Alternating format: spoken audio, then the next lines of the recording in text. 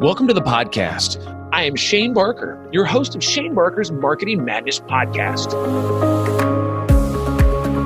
In this episode, we'll be talking all about Instagram strategy, Instagram jail, and everything related to Instagram. My guest, Jenn Herman, is globally recognized for being an Instagram expert and a forefront blogger on Instagram marketing. She's a founder of Jenn's Trends and author of Instagram for Dummies, and also works as a social media strategist, speaker, and consultant. She's also a mom to a beautiful baby girl and a collector of stilettos. Listen as she talks about Jenn's Trends and discover all you need to know about Instagram marketing. Well, cool. So once again, excited about having you on the podcast. Obviously, the topic this last week and last 2 weeks has been the coronavirus and all that fun stuff. We're going to talk about marketing. Not that we can't dip into coronavirus if that happens, right? And what we've got going on and how it ties into marketing. But I was excited about having you as a guest. Obviously, when talking about having you on for a few months, you didn't know that. Yeah. We invited you, so we were excited about having you. I have the questions that we sent over. That's not, that's just kind of some of the ways that we go. Sometimes we go this way. I literally recorded one 5 days ago. We didn't talk about marketing at all. And it was all about psychology, which I do not have a degree in psychology. But I guess I've dealt with enough people to understand, to have somewhat of a cordial conversation about it. So anyway, so I'm excited about having you today. We'll talk about Instagram, all the fun stuff you've got, your books, all the, we'll get into it all. I guess first and foremost, how are you doing? Is everything going good with you on a personal level? Things are good. Every day gets a little bit better. Monday was really bad. Tuesday was horrible. Wednesday was manageable. Thursday I survived. Yeah. So it's kind of like every day we're, a step closer to getting through this. It's been fine. I actually have my day job still. And I'm director of communications for an aerospace company that has government contract as our customer. So I'm a little busy right now, just like constant communications to all the employees, trying to stay on top of everything. So it's definitely been like, usually Friday, I don't do anything. And I have been going since 6:30 this morning. Like, it is just like, what is happening? But things are good. I'm good. She's good. Everybody's fine. It's just adjusting to the unknown, which for me is really hard to do. Yeah, I think it's hard for everybody, right? It's like, how do you, it's just so crazy because like every day there's a new thing that's happening or going on or that you've got to do or not do, or be careful, don't do this. It's just, when it's like by the hour, like I will literally turn off my phone and go have dinner and I come back and I'm like, what just happened? Like literally that quickly things can change. Well, and you're in San Diego, right? Yeah. Yeah. I'm in Sacramento. So we, it's the same thing. It's like, especially in California now that we've got this and that and updates and you got to do this and not do that. And you can go stay out. At home in place and all these things that literally last night, like, 'cause my boyfriend was over yesterday, went for lunch got lunch and ate it here because we can't go out. Yeah. But just hung out for a couple hours and he went home and he's the global risk officer for a massive company or worldwide. They have like offices in 16 countries. So he's been dealing with this since December. Oh yeah. But we were literally like all of a sudden last night at 8:00, we're like, oh, well, apparently we're locked in our houses now. So of course he started disseminating like what the stay at home like mandate meant and what it means, because that's also his job. Yeah, for sure. But it was crazy that like within hours of him being here, we're all of a sudden we're like, so we can't leave our houses? We can? Like it was so confusing and it does change so quickly right now. It's crazy. Yeah, because we've never been mandated like that, right? Like, there's like, you get these little things of recommendations of what you should do before all of this. You should stay home. Yeah, like just be cautious. And like, I'll wash my hands twice today. It's no big deal. And now it's like, stay inside or we're going to find you. Not really. It's not really that way. But I read it as well. And before I read it, I had friends that were like, oh my God, we'll get cited and fined. And other people are like, no, it's not. And they're not going to enforce it. I think at any point, like even like with my daughter and exchanging custody with her dad, I'm not going to not take her to her dad's and I'm not going to not go pick her up. That's an essential service. 100%. And no one's going to fine you for doing those types of things. They just don't want you going places that you don't need to go. And it's also really to, because this is the first time this has ever happened. It's also to deal with, I'm going to call them knuckleheads, but the people that really haven't, aren't taking it seriously, right? Those are just for like, hey, listen, we're not going to find you. But at the end of the day, this is very serious. And they just can't, I don't know if you saw the stat they came out with yesterday. Of course, when this podcast comes out, it'll be late news, but about 50% of the people in California are going to have it. Yeah, that's what they were predicting. Yeah. So I'm like, Newts and anyways, we could go down this. We could talk about this for an hour, which we might. Who knows? But it's just crazy when you hear that kind of information. It's like, man, you protect yourself in your little bubble or whatever it is. And it's only been 5 days, and I literally had not a meeting, but it was a friend of mine. I was like, hey, what do you want to, like, I'm going to have a beer. You want a beer? Yeah. So we put on Zoom. Like we jumped on Zoom, put up on my camera, and we're having a beer and chatting and doing this. And It was fun, but I was like, man, you got to kind of get used to this. We're obviously on video stuff all the time. We call it wine and Zoom because all of us girls will get together for a bottle of wine over Zoom. And we've actually been doing this for months because there's a group of us friends that are all around the US and this is how we get together. So now it's kind of funny because now it's like, well, we've been doing this for a while. So should we do more of them, less of them? It is a great way to connect. I'm not a doctor, but I would recommend more wine. I mean, that's just what I'm saying. And that's an essential trip. I'm out of wine. I have to go get more wine. I honestly, if you would have had me on your podcast, I would have just left and said, listen, I got to go get beer. There's nothing, it's nothing personal. I would love to talk with you. We got to go. But there's necessities in life. Those are one of those things. So I think it's food, it's shelter, and then wine and beer. I think is the other one. I don't even know if it's in that order. I think there's certain people. Right. It may switch depending on the day. Well, that was the funny part. I went out and we went to Costco. And once again, I wasn't going to talk about this, but we'll just keep going. Yeah, it's fine. When I went to Costco, this was before Trump had said his thing on Friday. So this was right after. It was an hour after. And so my wife works nights. So she just woke up and it's like, oh, what's going on? And so I was like, hey, let's go. So we went over to Costco and people were losing their minds, grabbing toilet paper and all this. And there was no water and everybody's losing their mind. And I'm like, I got to be honest, it really issues hitting the fan. It's really, this is, I'm like, I'm grabbing beer. I'm Irish. Right, exactly. So I'm like, really? You guys want to go out hydrated? Yeah. I'm like, no, I said, at the end of the day, it really goes down. You're going to be like, hey, I'll trade you a few things of water for that beer. Cause I got to kind of get to this other place that I need to be right now. Legit. Yeah. And I'm like, nah, I'm already there, brother. I don't need water. What do I need water for? The other thing was toilet paper, which I thought was entertaining. The stuff. I'm like, you do understand that if you don't have food, you don't need toilet paper. You understand that process, right? How it gets filtered through your body. But it is. Why you need it, right? And you know how much you go through. It's me and my daughter. One case of toilet paper will last us 3 months. Yeah. I'm like, we don't need 20 cases ever. No. People won't be buying toilet paper for the next 5 years. They're going to have pantries full for the next rest of their lives. It's and obviously the other side of it is hey, just take enough for your family for a month. You don't really need to grab. And there was a lot of people that I know that have babies that the toilet paper, they didn't have toilet paper. And then also they took the wet wipes. And so it's how do you, so, that kind of stuff is I get it. People get worried. Am I worried? I'm not worried. I'm cautious and want to stay educated. But it is kind of but you get more news and you got to kind of I just went on a walk before I did the podcast, probably illegally. Now that I think about it, I'll probably get fined. No, it's totally fine to go out in your neighborhood as long as you're 6 feet apart from other people. It was. I made sure that I had my bubble. I actually kept my hands out and I said, I said, I love Corona was my shirt that I wore. No, I'm totally kidding. I did not do that because that would be terrible. But it was, I live across the street from a park and there's people out yesterday in the park playing Frisbee doing this. And I thought, you guys got to take it one level closer to be being a little more cautious, because the issue is if you don't stop, we're talking about, flattening the curve, right? If you don't stop what you do, the problem is then you could be that conduit and people don't really understand that. And so we just have never dealt with anything like this. This is all, do you know Mark Schaefer? Yeah. Yeah. So I did a talk with him yesterday, just on the podcast, but, when talking about just this and just how it's we kind of talked about how do you deal with this, as a marketer, more of humans and people. Right. And I think what we really came up with at the end of the day is I think this is going to bring, we might at the beginning stages, but I really hope this brings people closer as humans, right? Of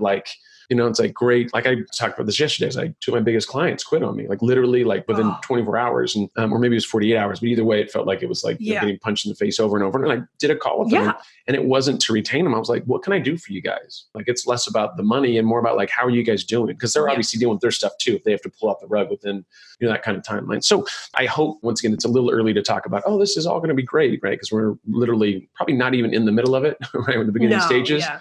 But I think it's, at least to keep a good outlook that there's some good stuff. I read one of the musicians that I follow from a while ago, and he goes, the really unfortunate part, of course, he had a lot of cuss words, I think, in the middle of this, but I'll cut some of that out. But he's the real fortunate part of this is hey, we're all going to be locked down for whatever amount of time it is. It really sucks. Yeah. But just imagine the music in 2021, because everybody has time to write. Nobody's on the road. And so, it's a little early to say, hey, that's super awesome. I'm in 8 months, this is going to be great. But what about the next 8 months? What are we going to be doing? You're going to be in your house by yourself, talking to yourself. Yeah, under-medicated with no alcohol. But it will be interesting to see, like you said, just in terms of friendships, how many more people reach out, even if it's just virtually or over the phone, reach out to people that they wouldn't normally pick up the phone and call. Having our kids at home when we're used to having the kids shuttled off to school, we're used to rushing through dinner and bedtime and homework. And then, we got a couple hours on the weekend between all the extracurricular things. now you have all this time with your kids. Like, what's that going to do for relationships and parent bonding? And there's like, it could have some really good results in a lot of way. And I think no matter what happens, this will reframe how a lot of us do things going forward. Agreed. In terms of how we set up our schedules, set up our lifestyles. We've gotten so into this like busy, constant activity. And I think this will kind of force people to be like, oh, this whole like chill is not so bad. I think so too. I think this is a recalibration. And I think whatever people have said, it's Mother Nature or whatever, but it's a recalibration of how you look at time, right? Because I'll tell you right now, everything was great 2 weeks ago, not a problem. We did this and busy, don't have time for you. Sorry, don't have time for family, don't have this. And then all of a sudden you're like, that can all be taken away. And you're like, oh, snap. Like, and it literally is being taken away, right? And not in a bad way, but just protocols. And so now you're in a situation like, God, I really wish I would have had dinner with my mom 2 weeks ago, that's a lie. Cause I literally see my mom like 3 times a week and go to dinner all the time. But maybe my dad's a better example. Like right. Now it's like, I've gotten phone calls from people that I haven't talked to in months. One of my buddies, he's a high-end jewelry designer, and him and my dad and his dad were best friends. And so we keep in touch every few years. Like he'll see me like in a magazine, he'll screenshot it, and then I'll send him some stuff. Like, and he's doing extremely well. But he literally talked on the phone yesterday. Hey man, just want to see how you're doing. And I haven't talked to him in I don't know how long. So it's that kind of stuff that I'm hoping that will rekindle some relationships, because at the end of the day, I think, and you're in the same boat, it's like we're in the top percentage of people that we have food and we have shelter and we have, good things, and hopefully it doesn't affect our families.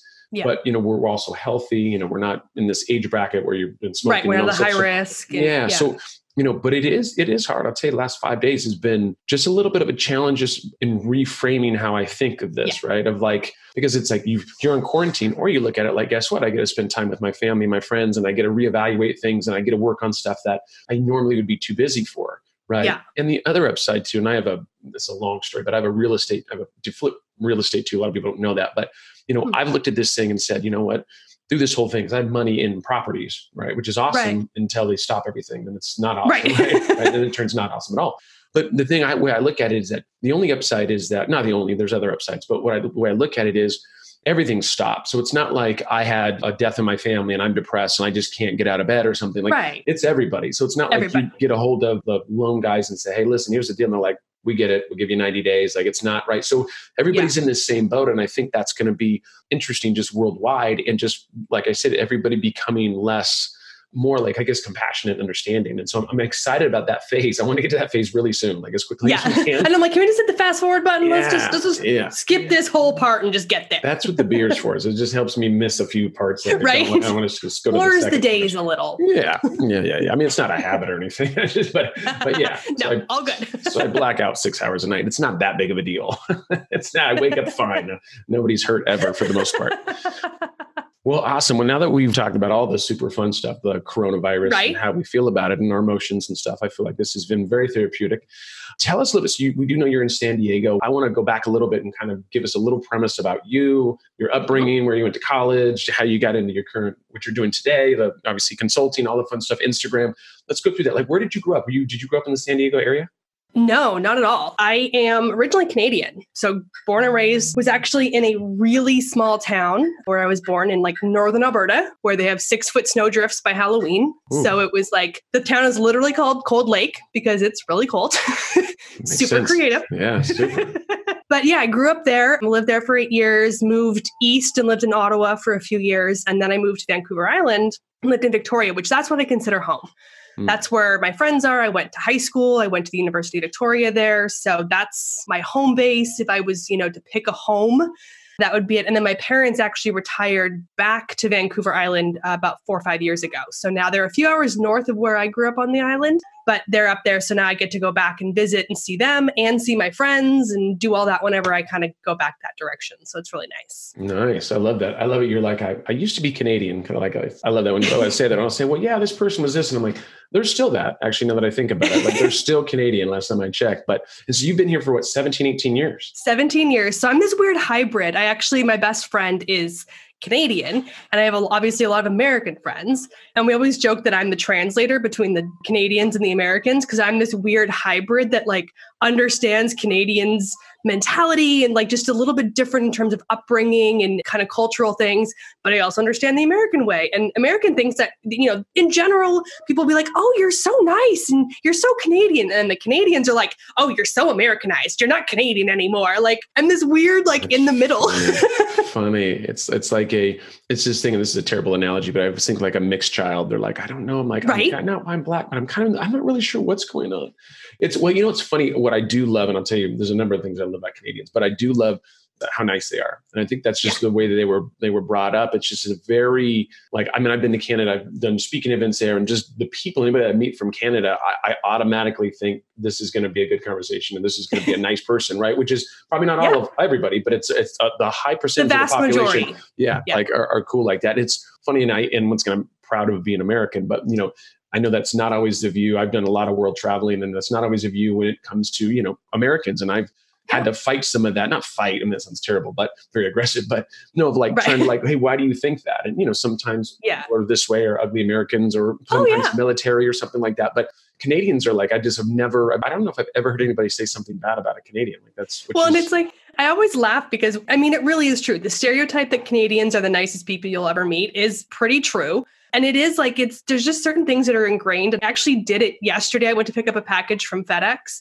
So I went in, I had to go to the distribution center because I had the door tag. So I went and looked for it here. She had to go look for it there. She's running all around. It took her like 10 minutes to find this package. And the Canadian in me, I'm like, oh, I'm so sorry. I didn't mean for that to turn into a whole, treasure hunt for you. And I'm apologizing to her for something that's totally not my fault. That's her job to do it. But that's the Canadian in us. We will apologize for things that are totally not our fault. And that lady's ready to call security. She was like, I don't know what she's on, but she just apologized for me to do this. Being way too nice. Yeah, there's something fishy going on. She's going to do something. We got to stop her right now. She's way too nice. That's too funny. But that's once again, that's how you were raised. And so I think that's awesome. I've had nothing. You can't take that out of you. When you're like, they're like, oh, you can take the girl out of but you can't take the out of the girl. You can't take the Canadian out of the girl. You don't want to take that out. It's still in there. Keep that. That's something you definitely want to hold on to. So tell us, I think you kind of already told us an interesting fact that the name of your city is literally just Cold Lake. That's where what should we do? It's cold. It's a lake. Let's just kind of put those together and make it happen. Any other fun facts about your family growing up? Other than you're Canadian? Well, it was kind of one of those things where we traveled a lot growing up in the sense that my parents wanted us to see the whole country as much as possible. So we would take summer camping trips. We would always buy camper van and sleeping in, tents and things like that at campsites. But we got to see the whole country growing up. And my parents were really big about making sure that we saw more than just what was in our backyard. So I didn't get to travel a lot. We weren't wealthy by any means. And I didn't get to, go to extravagant, amazing places, but I at least got to explore the country. And I always respect that I got to see that other part of, just like the US, you got the West Coast versus East Coast and climates and cultures and all that. So it was always really appreciative that I got to see all that with my parents. So it's funny. So we were similar in the sense that, we used to do a lot of camping, and we would go like here in California, like Big Sur, and there was Big Basin. There was really just beautiful big forests and stuff. So I really, really enjoyed that. And it's funny, I didn't really get bit by the travel bug until I think it was my senior year. Maybe it was a year after that. But either way, I went to Costa Rica for school, for college. And that's when I really the ticos and ticas, the people of Costa Rica were just absolutely amazing. And the food was amazing. And I actually lived with a family there in Costa Rica, and there was no English spoken. The little girl there's 3 generations in the house that I lived in. And there was nobody that spoke any English at all. So for the first day, I was just and my Spanish was not that good, trust me. Right. My first day, I'm just going, oh my God, this is going to be a nightmare. I'm like, how am I going to do this? But that was the whole point, right? The problem is when you go and you're American or anybody and you're speaking English with everybody at your college, that defeats the whole purpose. The idea is to be submerged. You're going to learn 10 times faster. So I just went out there and said, all right, I'm just going to have to start throwing out some words that you guys are going to have no idea what I'm saying. And you guys, all you can say is restroom. I don't know how to say, I know how to say beer and how are you? And that's, those 6 words that I had, not really, I knew more than that, but still it felt that way. But I'm now I haven't seen that family. Obviously it's been 20 something years, but it was a great experience. Ever since then, culturally, when I want to travel, I always want to travel because of that kind of stuff, like the food and the people. And, you learn so much through that. So anyways, that's kind of cool. So tell us a little bit. So you graduate with a biology degree. Is that correct? Yes. Okay. So this is what I love. This is because it's always like, so I did this, but then somehow I ended up over here. So like, how did that? Over here. Yeah. What were you doing with a biology degree? What were your goals? So I grew up as a kid always wanting to be a detective. All right. So I always wanted to solve murder mysteries, and I always read like the Nancy Drew books and all the things, and I totally wanted to be a detective. But growing up in Canada a bazillion years ago, that was not an option. They didn't have crime scene units. They didn't have forensics units. And you had to go through being a beat cop to work your way up to be a detective. And I didn't want to be a cop.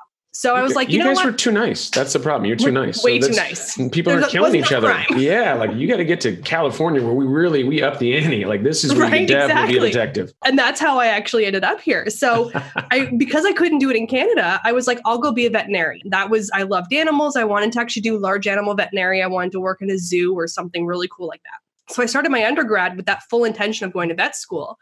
And I think it was probably about halfway through. So about 2 years into my undergrad, I realized I could move to the States and do a master's in forensic science. And I was like, sign me up. So I did. So I applied, got into a school here in San Diego. So I pivoted my biology degree to focus back more onto, it was still science and it was still biology, obviously, but a bit more focused towards the criminal type side of things. Finished my degree in my undergrad in biology, moved here to San Diego, did my master's in forensic science, graduated top percentile of my class, was all ready to, go do forensics and do the things, but life happened. And it's very competitive to get into that industry. It's, people have tenure, they've worked in these industries forever and they just never leave the jobs. And if nothing opens up, there's no place for you. So in the meantime, I took a sales job and I moved up to Orange County and I was doing sales up there and loved it. And the whole forensics thing just wasn't panning out. Then we had the recession. And at that point, it was like, do whatever you can do to survive. And I went back to waitressing and bartending and then went back to another corporate job. And in that corporate job was where we had to start using Twitter and Facebook and LinkedIn to market the company that I work at. And I fell in love with it and was like, well, okay, this is kind of fun. Like maybe I can do something with this. And working at a company that's all retired military, they were really adverse to open up the curtain, so to speak. Like they didn't want to share what was happening in the company. And they're, very like, keep it quiet. Don't tell anybody what's happening. And so I overcame all of these challenges with them. And in doing so, I was like, well, if I can do this, other people can learn from me. And that was how Jenn's Trends started. It was a total hobby blog just to kind of share things that were going on in social media and how people could learn and overcome challenges. And 7 years later, now I do Instagram. I love it. Isn't it crazy? It's like, that's why, literally that's the reason why I have this podcast. It's like, just to hear people's story. And it's like, how do you get from point A to point? Yeah. Like, what is that journey? And it's always something interesting. Hey, we wanted to do this and wanted to do that. And then all of a sudden I did this. And then I met this person and this happened and I got a divorce and this. And then all of a sudden this. And all of a sudden here I'm here. And it's like, that's awesome. That's your journey. That is your journey. And that's the thing, I wouldn't change any of it. Like, I'm so grateful for all the things that fell into place in the places they did. Because I'm like, if anything had been different, if I'd taken a different job, if I hadn't moved when I moved, if I'd worked at a different company, I may never have started Jenn's Trends. I wouldn't be doing what I'm doing. And I love the things I get to do. So as much as it's this crazy roundabout excursion to get here, I would never change it. Yeah. See, that's the way I've talked about that a lot, is like the journey of like, because people have said, oh, what would you change about your, and I go, not really much. Like, for me, this is my journey, and I'm in charge of it up to a certain extent, right? I'm kind of steering the boat, and then sometimes it goes this way and that way. But it is what it is. The only thing that I've talked about, and I've actually talked about this in the past, is I was early on. If I would have gone to San Francisco early on, like when I went first, because I'm 40, when am I 40? I'm going to be 45, assuming that I make it here in the next few months, but God willing. But the thing is I look at that and I go, man, if I would have gotten like right out of like high school, I talked about moving to San Francisco, it was crazy early in the tech scene. And I'm like, but how would that have changed things? Now, maybe I would have like had more money or something, or I would have probably been bald or fat. I don't know. Like, I don't know what that would have entailed, but I just think that would have been an interesting time to be in tech, because I was always in the Sacramento area, which we were kind of on obviously the outskirts of San Francisco. Yeah. So I would go in there and tap in a little bit, and then I would kind of come back to, my not normal life, but my life in Sacramento that, that I was thinking was normal. So how is that transition from Cold Lake to San Diego? It's pretty much the same climate, right? Totally the same climate. Yeah. I know they're called sister cities, from what I understand. Right? Yeah. Well, and that was the thing. Like every time I've moved someplace warmer. So I started like in Northern Alberta, then I went east, then I went west, then I came south. And it was like, I am now the world's biggest complainer. If it drops below 70 degrees, I'm like wool winter coat. And my friends and family back home, of course, make so much fun of me because they're like, this is a balmy spring afternoon. And I'm over here bundled up like we're going to go, fishing in the Arctic. San Diego bit you. That's a San Diego attitude right there. Because everybody's like, man, if it's not between 79 and 80.2, yeah, like it's like this, which is awesome. So do you think that you're going to probably move to Mexico? Or you, because of the heat, or I know you're just going to continue to go down that border? Right. I know. I'm running out of options. I'm like, I've got maybe like Palm Springs, Arizona, if I wanted to kind of head desert-ish. It's hot. Otherwise, I'm heading to the equator at this point. And that's the only place I have left to go. You got to slow down these trips here a little bit because you got plenty of time. I just, you just don't want to get to the end real fast because it's going to be hot. Right? It's going to be hot. And if you're anything like me, see, I'm Irish and I have this very beautiful milky white skin that if I see sun anything longer than 17, 18 seconds. Yeah. Thank you for saying 5 minutes. But that would have been if I was out there for 36 times in a row and you added all those times up together. But yeah, it's one of those deals like I'm like literally, nobody can see this, but I'm wearing this red shirt right now. Like literally this would be me tanning. Like I would just be red. Like my wife's like, oh, are you sick? Are you irritated? Or I'm like, no, this is a tan. This is what we do. And she goes, oh, that's cool. Do you have a shirt on or do you not? Oh, it's a red shirt. Okay. Oh, no, you don't have a shirt. Okay, good. Just wondered. Yeah, that's it. This is how we do it. Well, let's talk about a little bit Jenn's trends. Like, so what do you like? Tell us a little bit obviously we know kind of how you got there. Yeah. Tell us a little bit about like what you do. And I mean, because obviously this goes to like, hey, you were doing Twitter and Facebook and all the other fun stuff. Yeah. And then Instagram, and then you have the Instagram for Dummies. And then I'm like, kind of go into that whole process of what you did there. Yeah. So when I started the blog, it was Jenn's trends in social media. And it was meant to cover things that are like trending, new things, news and features and all that sort of stuff. And I was on all the major platforms except Instagram. And all my friends were on Instagram. And I was like, oh, I don't have time for the social media platform. But I was like, okay, if I'm going to do this blog, I have to learn Instagram. Like that's just a reality. This is a trend. This is the direction things are going. And that's what I'm writing about. So I jumped on Instagram, downloaded the app, started playing with it, and I fell in love with it. Like I just genuinely loved the community, the connection, the interaction. I love photography. I'm not a photographer by any means, but I love photography. So it was a natural fit for me. And I was like, okay, well, this is really cool. So how do I use it for business? And I started Googling and there was nothing. I mean, everything was so superficial, like more content and put up more comments and use more filters. And it was nothing strategic. Yeah. So I was like, well, F it. I got this blog. Like, I'll just start blogging about it. And I did. And it was all those blogs are there. If you dig far enough in the archives, they're all still there. And it was literally, I tried this would work in this context. This would not be good in this context. Because I have a very strategic mindset and understand all the different business applications, buying things strategically. And the more I started writing about it, I was the only one. So I started ranking in Google searches left, right, and center. And all of a sudden I was like getting podcast interview requests and people started wanting me to speak at events. And I was like, well, okay. Apparently this is my shtick and I'm just going to roll with it. And so I was totally not like, I did not wake up one day and say, I'm going to be an Instagram expert. Like it was totally not intentional. It just evolved. And in doing so, I've been very, very blessed to have really good people in my life and in my network who, when they get beta features or when they get early releases in another country, they will go and grab screenshots. They will test it. They will give me access to their account so I can test it. And then I can write about it, record a video, all those sorts of things. So I continue to kind of be at the forefront of things because people come to me with the things that they trust and want to get out there. So it's been an amazing journey to get to where I am. But now I typically speak and do like webinars, podcasts, and teach Instagram marketing. I wrote Instagram for Business for Dummies, wrote Instagram for Dummies. So that's what I'm known for, but working with clients as a consultant. And I don't put myself in the coach category, but I kind of help people in a similar way. I do that more actually social media strategy. So I actually come in and help them figure out what their strategy looks like, how to get from, A to Z, all the things they need to do in the middle, not just on Instagram, but social media in general, and then some of the major platforms as well. Gotcha. So it's because it is interesting because the whole Instagram thing, I mean, I kind of in the beginning kind of was kicking and screaming a little bit too. And right. Because it's just like, God, one more thing to manage or create content for, or do this or do that.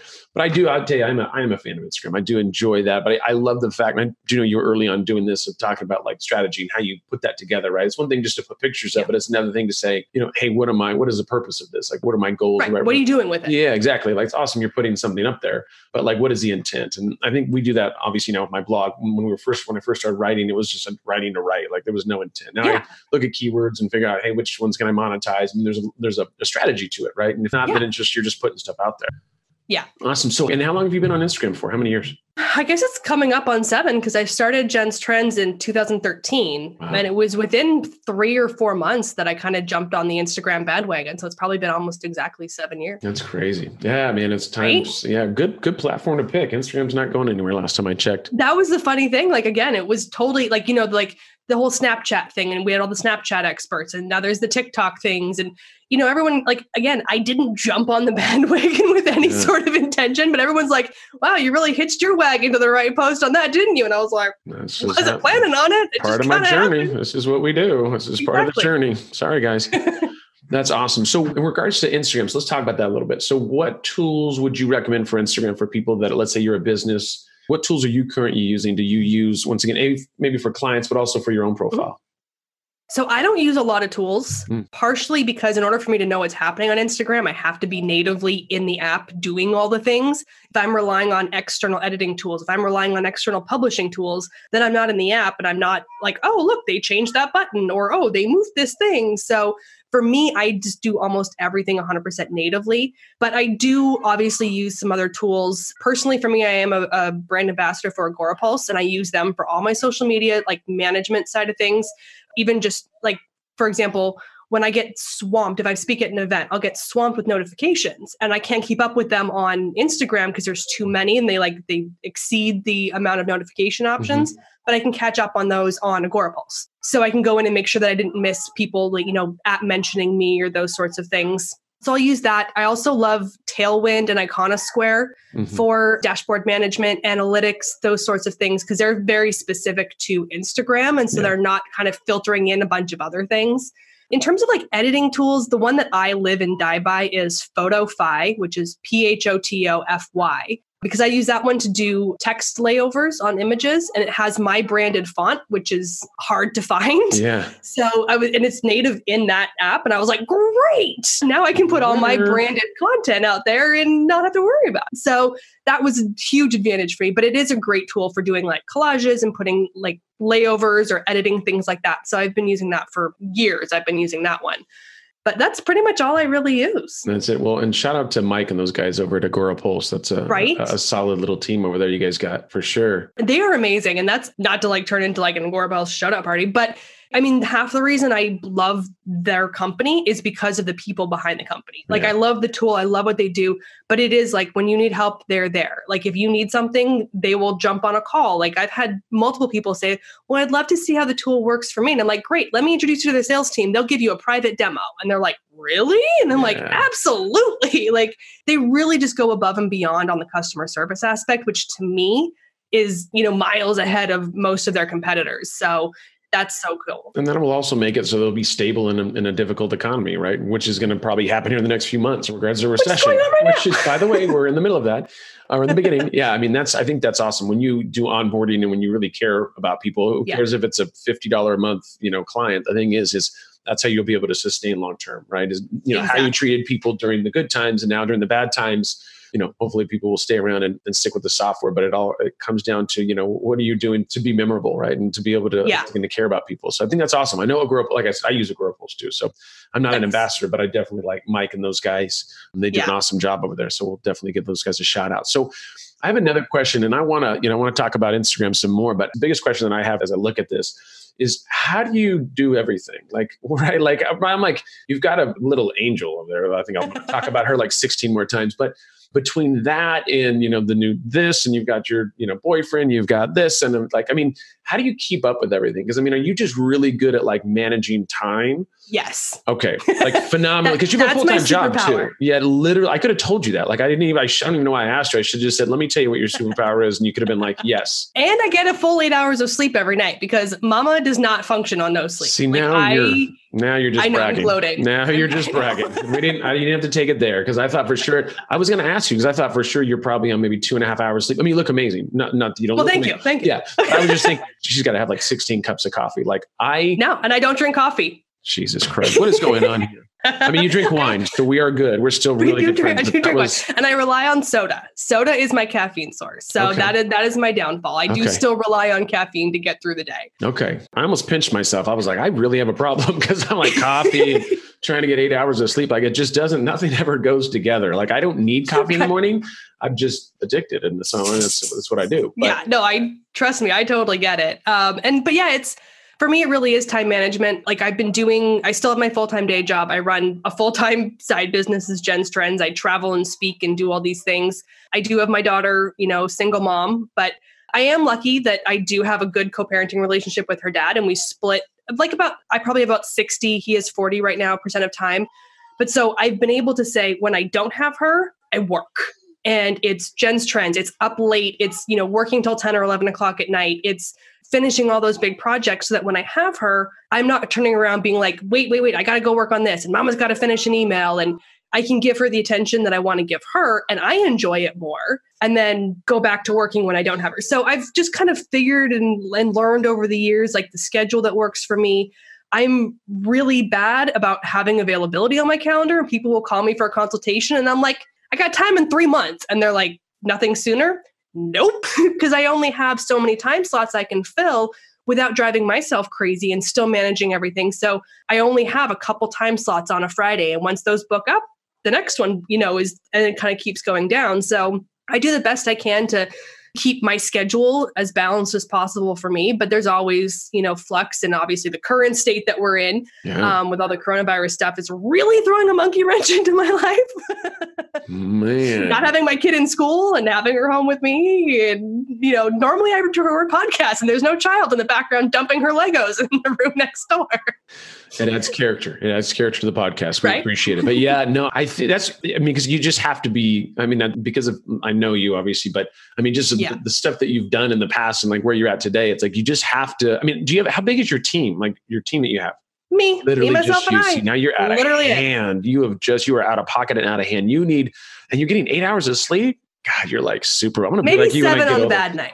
But yeah, like 7 to 8 hours. I go to bed at like 9 o'clock. I get up at like 5 o'clock, 4:30ish, depending.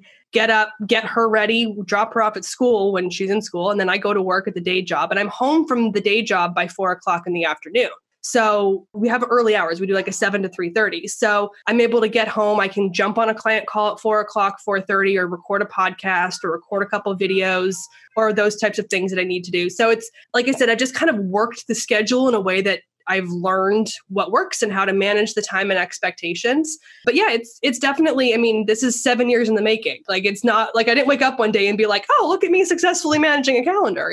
And every time she was not in preschool and then she went to preschool. So it was like, now is a shift in the calendar. And that took me a good month to adjust to all of that. And I had, breakdowns and crying and freaking out and this isn't going to work. But a month is usually what we take to figure things out. And after a month, I was like, okay, we've got this. Like, we can move forward. So we all, do the best we can. Yeah, you're doing an awesome job. Kudos to that. I'm always interested in that because, I have a lot going on, but I have a 35 person team, right? Oh my God. So that's why I'm like, when you're like, I do it by myself. And I'm like, so your payroll's really low is what I'm getting at, what I'm trying to figure out. You're right. So, and now I get it. There's upsides and downsides to that. Where like I can do the real estate and do this and do that and do that because I have, people that do that. Yeah. But I also look at that and go, man, that's just like, if you're able to manage all of that and manage your time, and especially with the little angel that you have over there, it's amazing. I just think that's awesome. It's just cool that you're able to do that. But I could tell that obviously like anything else, it does take time. But once you get that in place, it's like, now you've got a good system in place. And obviously with family being first and, and all that, I really respect you for that. Because it could become a situation where, and we've all been there, where, hey, you're doing Saturday meetings or you're switching with your daughter, but you're doing this, you're doing that. You've allocated time for that, which I think is important. 100%. And that's always been my commitment to her, like that she comes first. And the reality is I work and I have the full-time side business because this is what I need to do to sustain my lifestyle and give her what she needs as a lifestyle. I could pull back on Jenn's trends and not have the luxuries and things that I choose to have. And she wouldn't get all the passes to all the Southern California theme parks, and she wouldn't get to go to all the amazing trips we get to do. Yeah. But those are my choices. And I choose to work to the level I do to sustain that lifestyle. But yeah, at some point, there are times where you pull back. There's points where I will lean on other people to help with things.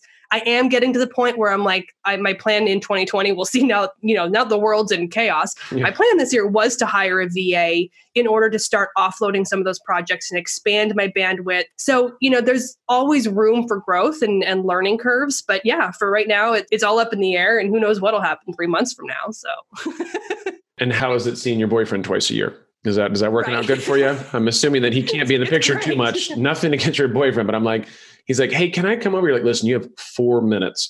Okay. Well, the funny thing is, like, he travels a lot for his job too. Like, he travels, not obviously right now with coronavirus, but he travels at least once a month for his job because they have offices in 16 countries and he has to go visit all these different offices. So there are times where I don't think we've ever gone more than 2 weeks without seeing each other. But he lives here in the same city, and we can literally be in the same city and go 10 days without seeing each other just because of his schedule, my schedule, travel, all the different things we've got going on. But we'll Zoom call, we text all day, every day. So we find ways to kind of stay in contact as best as possible. And then when we get together, we don't have any of the drama, and we don't have any, we just get to enjoy being together because we're not tied at the hip all the time. Yeah. No, I hear you. Another thing is too, I will tell you with the VA thing, we're talking about hiring a VA. Let me know when you do that, because I've hired a lot of VAs, and I've got a solid system. In fact, probably one day I'll do a course, probably 2000, maybe this year, since I'm going to have all kinds of time. Now you got time. Stuck at my house. Hopefully I won't be like drunk on the videos. I'm like, okay, here we are, how to hire a VA. But seriously, if you ever need some help with that, reach out to me, because I have good processes in place with hiring people. I've got it down to a science, because I, hired not thousands, but hundreds, and then I got it down to a good thing. So I'll throw that out to you when you get the time. So it is helpful. I'll tell you, I have a personal VA that has changed my life in the sense of the training was over. I did an hour a day for probably 3 months, but it's all, I have it all documented. He's got all these templates. It's a beautiful thing. That's awesome. Yeah. It's been, shout out to Ian. Hopefully you're going to hear this here, buddy. So cool. Let's talk a little bit about strategy, because I want to talk a little bit about Instagram with businesses and stuff like that. We always see, I think the biggest thing is that businesses get, they always see the new platform and want to jump on the new platform. Like, what about Instagram? Do you feel like all businesses should be on Instagram, or what are your thoughts about that? So this is, I always love this question. I always say any business can be on Instagram. Not every business should. Yeah. So anybody can. And I've seen the most bizarre businesses be massively successful on Instagram. Obviously, from my forensics background, there's a woman who is a coroner, and she has an incredibly successful Instagram account as a coroner. And you're like, why? The TSA, the people who literally make you take your shoes off at the airport, incredibly successful on Instagram. And they're actually one of my favorite Instagram accounts. But it's, it can be done. If you do it the right way and you have the right strategy and you have the audience there, it absolutely can work. But for some people, especially, smaller businesses, people pulled in multiple directions, you can't be everywhere and you have to pick and choose. So maybe your choice based on your audience is that you're going to be over on Facebook and LinkedIn. Great. Go do that. Don't try to add Instagram if you don't have the bandwidth. If you are the solopreneur and you're trying to do it all and there's only so many hours in the day and you got family and responsibilities, don't go and add another platform that's going to take up, another 10 hours of your week. Yeah. So you have to think logically in terms of who you are as a business, what kind of content you have. I'm the first person to be a huge proponent of B2B businesses on Instagram, which most people don't think about. They think Instagram is very B2C. And of course, inherently it is. Pretty pictures, sell a product. But you can absolutely be a B2B, and I'm a huge proponent of that. But it has to be the right fit for you. It has to be something that is something easy for you to create that content. It has to be something that your audience is there and is willing to accept that type of content. And now Instagram has over 1 billion monthly active users. So your audience is there. There's more people over the age of 45 on Instagram than are over there on Twitter. So if your audience is on Twitter, I promise you they're probably on Instagram too. But are they there for the right reasons? Are they looking for what you have to offer? Maybe, maybe not. And you just kind of have to find the right place. I always use the example of car insurance because I'm like, no one's going to go to Instagram to find car insurance, right? Like And people are like, oh, well, I can't use it. And I'm like, absolutely, you can if you do it well. And I have a friend here in San Diego, Jacob Sapochnik, who is an immigration lawyer. And he's incredibly successful on Instagram, showcasing his business, his industry, giving advice, showcasing his employees, building a trust factor, showcasing his family so that people know and respect him. Hugely successful as a lawyer. Would you normally think that could be successful? Maybe not. So you really have to just dig into who you are, what your goals are, and who your audience is. And then you have to just figure out how to use Instagram strategically for that end goal and not using it as a sales pitch, not using it as a constant, sell, sell, sell. No one's going to look for you for car insurance, but they'll look for you for education and car information, and you have the ability to provide. I love that. So your buddy that's immigration, what's his name, Jacob? Yeah. So Jacob, would you consider him to be like kind of an influencer, or is it more just like, he's an influencer in that space that he's kind of been a thought leader, or is it more that he puts out good content and people like his content?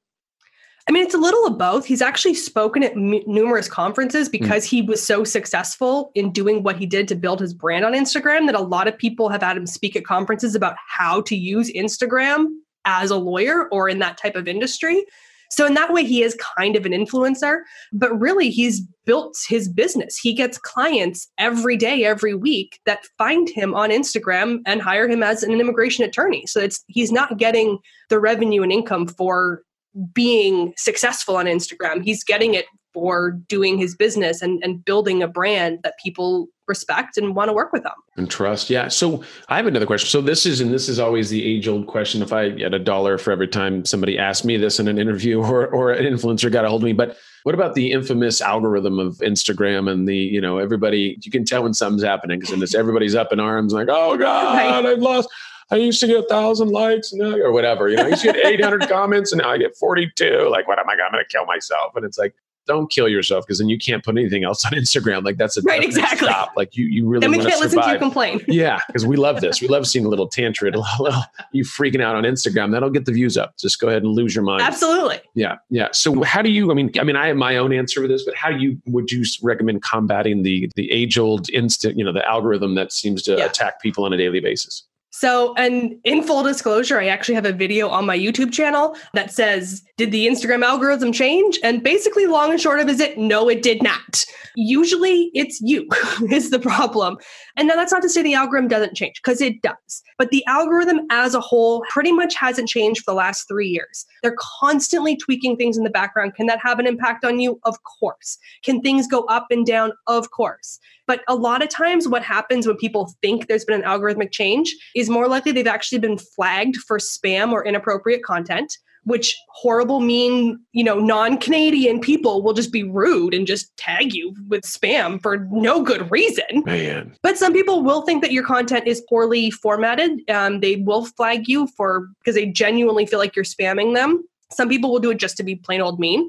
And once you've been flagged, you don't know you've been flagged. Yeah. You don't get a notification that says somebody reported you for spam, but all of a sudden you're basically in Instagram jail. And like you said, you're not getting any likes. You're, all of a sudden this huge drop off. That's usually a major contributing factor. Other times there have been shifts where, things will change and content that was working really well before isn't working well now just because of the type of content that the artificial intelligence is looking for, whether you're showing up in hashtag searches or not, that's going to have an impact.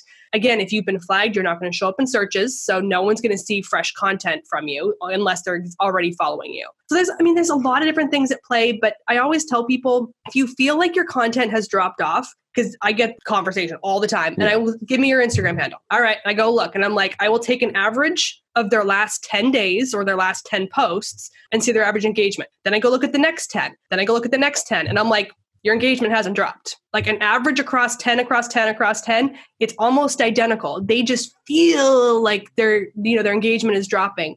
Additionally, if your followers are growing, your engagement will actually drop as a ratio. So when you had 100 followers, they loved you, right? All 100 of them liked everything and you had a crazy good engagement. You got to 1,000. Now you're at like kind of a bunch of casual users, people who don't log in every day. So you're not going to have the same percentage of people liking your content because you have more casual followers, people who are less likely to interact with your content consistently. And as you continue to grow, that happens. So with a small following, you may have had 10% engagement. as you grow, now your engagement's down to, 3-4%. And you feel like you've dropped off, but really it's just because the followers you have are not targeted followers. They're not dedicated. They're not logging in consistently. I fall victim to this because people see me speak at a conference. I get 200 new followers in that day. And then maybe 50% of them don't log back into Instagram for another month. So I have this huge influx in new followers, but no influx in new engagement because they're not logging in to see my content. Those bastards. Right? Yeah. I'm like, you're going to follow me. You better show up. I'm just being honest. You guys are bastards for that, by the way, but okay. Right? Yeah. My content is amazing. I know. You will love it. You will enjoy it and you will check in every day. And you will like it. That's right. But it is, there's all these different things that are always at work. And I tell people, one of the first things you can look at is what is your actual engagement rate? Has it really dropped off? Then go and look at your posting frequency. The way the algorithm works is if you are posting every single day, you are literally competing with your own content for placement. So if I am a casual follower of yours, I will not see all of your Monday, Tuesday, Wednesday, Thursday, Friday posts. I will see your Wednesday post. So I will not see your other 4 posts because the algorithm is choosing how much to show me higher in the feed. And for the record, Instagram does not hide any content. Facebook hides stuff. Instagram just simply resorts it. If you scroll far enough back, it's all there. But if your content is falling lower and lower in my feed, I'm only going to see one of your 5 posts. There goes if you'd only posted once that week, then all of us would have seen that one post and your engagement on that one post would be exponentially higher because it wouldn't be filtered out across all that content. So if you feel like you're dropping in engagement, look at your posting frequency, potentially slow it down, go down to 2 times a week instead of 5 times a week, something like that. But also look at your content. It has to stand out in the feed. People have to literally stop the scroll to like it, to comment, to click, to share to a story, whatever it is. And if they're not seeing that content, then it's going to rank lower and lower and they're not going to get engagement. And then additionally, if you're putting a lot of effort into your stories are mutually exclusive from the feed. So if you're putting all this effort into your stories and you're getting a lot of stories views, but you're like half-assing your feed content, now your feed content isn't going to represent the fact that if someone likes all your stories, they're not going to see your feed any higher. So if you're kind of half-assing that content, it starts ranking lower and lower and lower because people aren't interacting with it. Well, now you're not going to have any engagement. So there's all these components that tie in that you really have to, again, get strategic with where you're going, what the end goal is, how do you want to get there, and how do you create the content that serves that end goal for you. And so when we talk about Instagram jail, would you make the assumption that when you get in Instagram jail, you don't know that you're in Instagram jail? It's kind of like getting the coronavirus these days, right? It's kind of like the same thing where you're in this quarantine and you don't even know, right? You're like, wait a second. Oh no, wait, we are. Okay, we are quarantined. So we do know now. Okay, good. I was worried that Instagram jail was equivalent to what just happened here in California. So no, we're good. A little different, but kind of the same. It really kind of is though, because you won't know until all of a sudden you don't get engagement or you can't comment on somebody's post. Or you can't send a DM and you're like, oh, I must have been put in jail. And first time offenses, 12 to 24 hours and you get out of jail. Repeat offenses start going into multiple days, 3 to 5 days, 7 days, to the point of eventually shutting down your account, not being able to do anything. So if you've been put in jail, again, you probably won't know why, but look at your content. Was it, the types of hashtags you were using? Were you showing up in searches that could have been associated with spam type content? Was there something in your messaging that could have been considered spammy or inappropriate? Were you overdoing the DMs, sending way too many DMs, or it was a copy and paste because you'll be put in jail for that? So you really do want to look and see. But if you're a first time or like casual offender, it's usually 12 to 24 hours. So this is what I like. Have you ever thought maybe being an Instagram attorney? Because I like that. You're like, your first offense is going to be 12 to 24 hours, Shane. And I'm like, okay, I just won't do it again.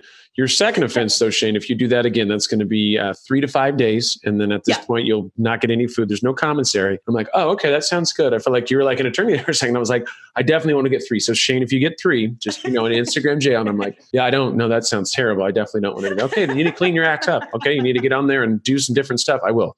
I promise you. And I just, hopefully we don't have to talk again because I just do not want to. Right? I don't want to see you back in my courtroom. That's it. Exactly. I feel like I've had that conversation before. It's so weird. Well, shoot, this is, once I've said this before, this is the difficult part. It's been an hour. And I know for you, you're like, listen, if we go 3 minutes over, then that's going to cut into other things. I know Mama runs a tight ship. And we get that. I get that 100%. I'm going to ask you one last question. So if you could have dinner with 3 people, dead or alive, who would it be and why? Because I'm always intrigued on who people pick. It kind of gives me a little intel on people. So the first one I would pick would be my best friend, Amanda Robinson, who is at The Digital Gal, and she's a Facebook ads expert because all my friends work in social media. But she's my best friend. I love her to death. And we don't get to see each other nearly enough because she lives in Canada. I live in San Diego. So we try to see each other every 2 months. But right now, I don't know when I'll get to see her again. So she would be the first person because I just want to have my best friend. Yeah. Second person would be Bethany Frankel from Real Housewives of New York. And she's had her own spin-off shows.